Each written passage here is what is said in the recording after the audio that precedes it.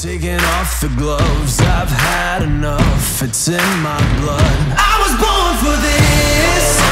All right, welcome to the show, guys. Today, this is a fantasy football rankings rant, so I warn you that I will be cursing in this video. I warn you that you need to turn down the volume because I will be yelling. I warn you that I will let out some steam in this episode because I'm angry. I'm angry at the way the industry has been for many years, and yet it still doesn't continue to change. I'm going to change it. I'm going to continue to change it. It's going to change this year. This year, we end the bullshit when it comes to fantasy football, cookie cutter consensus rankings. This is the year. This is the change. This is the video. I want you to share this video. I want you to take this video. There's a share button here at the bottom. You need to take this button and you need to share it to your mother, your father, your sister. I don't care if they don't play fantasy football. I don't give a fuck. You need to take this video, you need to share it. You need to share it, you need to hit the thumbs up because we want to increase engagement on this video so more people in the fantasy football community see it, okay? Everything in here is going to be real. I'm going to keep it real with you because my mission is that you guys actually win your leagues. My mission is that you guys actually succeed. This isn't just about entertainment. This is about you guys winning your leagues because there's money online. There's bragging rights online. There's a lot of reputation online. There's trophies online. There's your life on the line. There's time away from your family on the fucking line with your fantasy leagues, and it continues to give you, they give you bullshit fantasy football cookie cutter analysis. We're going to dive into how bullshit this is right now. We're going to dive in how we're going to change it. But again, you guys need to take action. If you're a lion, if you've got the lion mentality, I'm talking through the camera. I'm talking through the channel. I'm talking to you. Yes, you right there. The person that's sitting right there. I see you in this lens. You need to take this. You need to hit the thumbs up. You need to comment. We need to increase the algorithmic engagement on this video because it's going to help more people see it. We need to share this message. We're going to hit the share button. We're going to share it in our stories. We're going to share it on Instagram. We're going to share it everywhere. We're going to share it on our Facebook. We're going to share it with our friends because the fantasy industry needs to hear this. You need to hear this. People need to hear this. The rant is here. I'm going to change the game, and I'm going to continue to change the game because I have been changing the game, but more people need to hear it. So I implore you guys, I ask you guys to please share this game, this video that I'm going to get into. Hit the like button and leave your comments below. Good comments, nice, positive comments, because I'm here to move things in the right direction. Yes, I come in angry, but sometimes you need a little bit of steam. Sometimes the squeaky wheel gets the grease, because that's what's going to happen here in this video. I can't help but laughing, but this reminds me very, very much of WWE when I grew up. But anyway, that's besides the point here.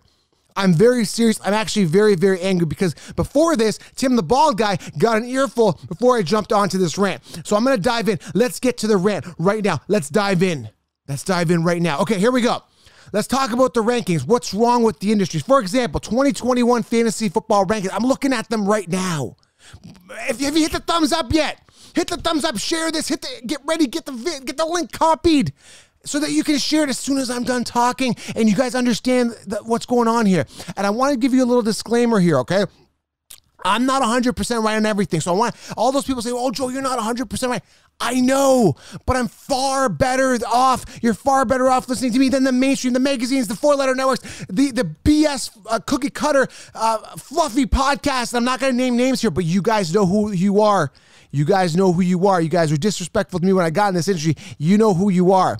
And you guys continue to put out bullshit fantasy football analysis. That's what you do. That's what you continue to do. And it all stops right now. It stops right here. It stops right now because it's the #1 fantasy football podcast.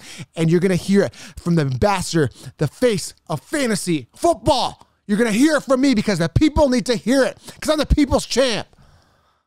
Again, back to the WWE reference. I meant no reference to that at all, but besides the fact. All right, so yes, I was wrong. I suggested to stay away from Dalvin Cook last year because he had not finished the season. Yes, I said don't go DeAndre Hopkins, right? Because I didn't really trust him getting the volume that he got, but he did. But anyway, I went running robust RB anyway, so it didn't really matter with Hopkins. Okay, but there's a lot of things I got right. I got Justin Jefferson right. I told you. Justin Jefferson in my 16-round draft session. By the way, if you want to win, the link below, 16 rounds, it is the game changer. There's no more rankings are dead. I just do it as a formality. But even my rankings as a formality on thefantasyfootballcouch.com are more accurate than the cookie cutter rankings that we're seeing here on these BS sites. Okay, I'm not going to mention what site I'm looking at. Not going to give them any plugs, but I will tell you it's Sheeps' consensus rankings. I told you Jefferson round 7 in my 16-round draft session, which you can pre-order right now at thefantasyfootballcouch.com. Link below. I told you Justin Jefferson round 7. He was going undrafted. They called him the waiver wire wonder of 2020. Why? Why didn't you not see that 150 freed up targets were there with Diggs being gone? Why didn't you see the talent of him? Now he's ranked, where is he ranked here? He's ranked like number 8 in the rankings. Let me pull this up here. Ranked 8. Yes. Why do you like him now all of a sudden?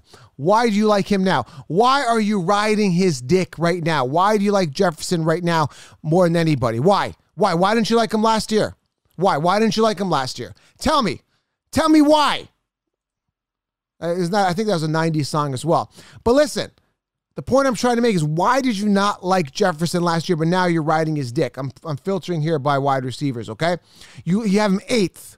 Why? Why? He has no business being there now. Why? Well, because he did well. Why didn't you see that before? The counselor saw it. Let's talk about another scenario, okay? Back in 2020, this past season that just passed, everybody said Godwin ahead of Evans. Why? I said, stay away from these guys. 16 rounds warned you. I said, stay away. Why? Because Godwin's coming off a pinnacle year, right? New quarterback. Brady's coming in. They're going to spread the ball around. Both these guys are going to both finish outside the top 10. And guess what happened? Both of them finished outside the top 10. Evans finishing 11th. Yes, I was close, right? Yeah, I finished 11th. That's close, Joy. But the Consheeps all told you, draft Godwin. I did a bazillion mock drafts. And they all said the same thing. They said Godwin goes in the 2nd round, and guess where Evans goes? Evans goes in the 3rd round, and both of them finished outside the top 10. And they had Godwin ahead of Evans. Why? Because Godwin finished ahead in 2019. They lied. They manipulated. They copied and pasted. That's got to end, and it's got to end now. I'll give you another example. Ridley, yes, he's heating up. He's doing better, right? We're kind of see how the quarterback situation is going to happen there in Atlanta.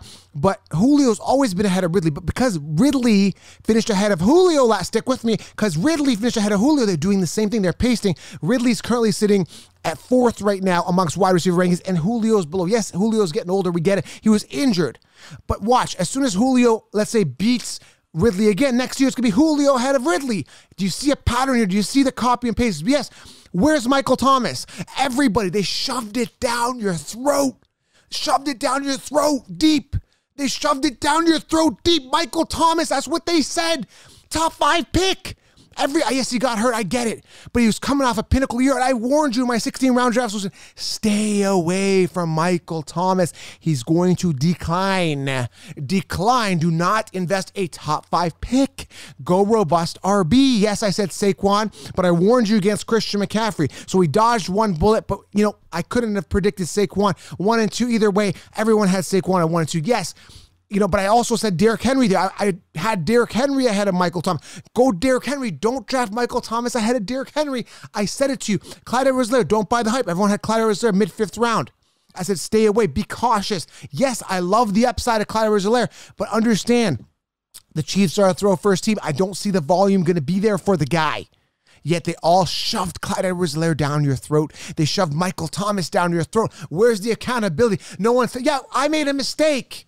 I said stay away from Dalvin Cook because he hadn't finished the season. Yes, I make mistakes, but I think outside the box. I skate to where the puck is going. This is bullshit rankings. These fantasy football rankings need to stop. The magazine needs to stop the printing. The industry standard is here, 16 rounds. I'm telling you guys, listen good. Michael Thomas is ranked 13th right now. Why is he not ranked top 5?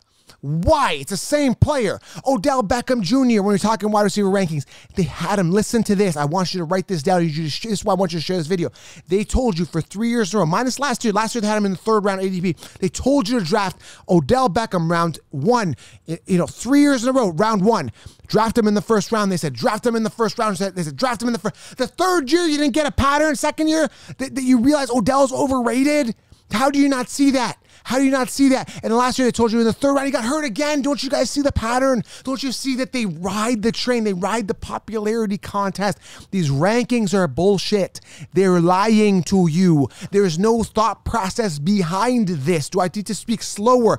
There is no thought process behind the rankings that are distributed to the mainstream. The mainstream Consheeps are given out. It's BS. Everything here is bullshit. It's a bull fucking shit. They lie. They shit on a plate and then they fucking hand it to you. That's what they fucking do. That's what the mainstream does. Again, I'm not going to name names. If you want names, DM me on Instagram, Fantasy Football Counselor. We'll talk names if you want to get a little more personal, because these guys are fucking dicks when I met them in real life. But I had to tell you guys, these are bullshit rankings, okay? I'm going to pull up running backs real quickly here. I'm looking at it. Again, Jonathan Taylor is now 7th. Why weren't you riding him when I was telling everybody, draft him in the 2nd, 3rd round? He's going to be a beast. Yet they didn't believe me, right? Why are they riding all these guys? Why did they tell you Austin Eckler round 2 last year? How about Kenyon Drake? Where's Kenyon Drake right now? Where is he? He was a top 10 across the board. Where's Kenyon Drake? Where is he? Oh, wait. The Counselor warned against that. I don't even see him in the rankings. Where is he? Oh, he's now 22nd. I warned you he was a backup in Miami for years. Years. He was a backup in Miami. What has he done to solidify a early 2nd round pick last year? Why was he top 10? Why? You guys lie every single year. Joe Mixon, I warned you against Mixon. His pinnacle year was like 200, I don't have it in front of me, 230, 40 points. He's never been a high ceiling guy on a suspect offense. With a new quarterback coming in, they had him top 10. Mixon, I warned you against these guys. I can keep going on and on and on and on with this. And David Montgomery, right? They're riding him a little bit more, but he's still not. He's around 18th in the rankings right now. Still don't believe in the volume that he got, right? So again, I got to rant about this. I need you guys to share this video. I need you guys to share that what happens in this fantasy industry, this $7 billion industry, right? Because you guys are out there. There's over 60, 70 million people across North America that play fantasy across North America. And I've had people message me, and I have downloads from Australia and England and Germany. And shout out to all those places, right? But listen, I got to tell you, it's complete bullshit. It's complete bullshit. The rankings, the magazines, the outdated cheat sheets, the cookie cutter advice. There's no point in listening to anybody else because they're not skating where the puck is going. Well, Joel, you're guessing. They're educated guesses. The reason I had Jefferson in my top 20 rankings last year, even though I don't do rankings, I had him I just call it 7th round ADP in 16 rounds because 16 rounds is the gold standard now in what the analysis should be. I had him in the 7th round, right? Where he was going undrafted. Nobody talked about Claypool. Claypool finished pretty well this year. I don't have his exact finish right here. I can pull this up right here. Claypool finished 22nd in PPR. He was going undrafted. He was ranked like 79th amongst wide receivers. I was telling you, Claypool's got upside. Deontay Johnson.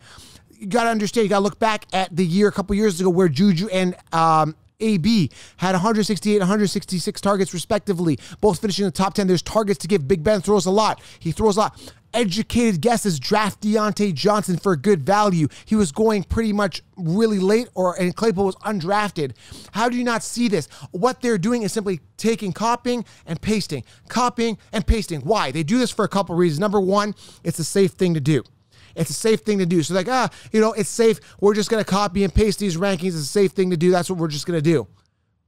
Number two, there's no accountability. So it's just, if I copy and paste last year's ranking, nobody can cut me up if I'm wrong. I'm just doing what everybody else is doing. I'm just following the herd. If the entire sheep herd is going this way, right, how do you pick out? All the sheep look the same. You can't really say, well, that sheep said that, right? I'm going the opposite way. I'm roaring like a lion in the opposite direction from these sheep. And they continue to give out this bullshit cookie cutter advice, and it ends now. It ends now. It stops this year, 2021. The Counselor is completely taking over the industry and making sure you guys win your leagues and you get advice that works, advice that's real, advice that's genuine, advice that's actually thought out. Let's think about it. Jefferson, why did I have him top 20? Why did I recommend him in the 7th round? Let's talk about it. Amazing talent out of college, top prospect, good player. The defense is going to be distracted on Dalvin Cook, right? Opening things up. Not to mention when Diggs was there's 150 freed up targets. And the Vikings invested an early draft pick on Jefferson. I had to have him at value. But nobody talked about it. They had him ranked 59th amongst wide receivers in the Concheapsis rankings, in the magazines, in the 4-letter networks. Nobody talked about it. Now he's top 10. You have no business putting him in the top 10 because you didn't believe in him last year. Now you believe in him? Get the fuck out of here. Anyway, rant over. Subscribe, get the 16-round draft solution. Share this video, leave a thumbs up. Let me know, does this make sense? Am I making sense to you? Logic. The lions will understand. The sheep, they'll be in the comments. They'll be hating in the comments. But the lions will understand. They understand that you can't do what the mainstream wants you to do. You got to think outside the box. And that goes in life as well. All right, guys, I'm out. Rant over. Subscribe, leave a thumbs up, and share this video. I'm out.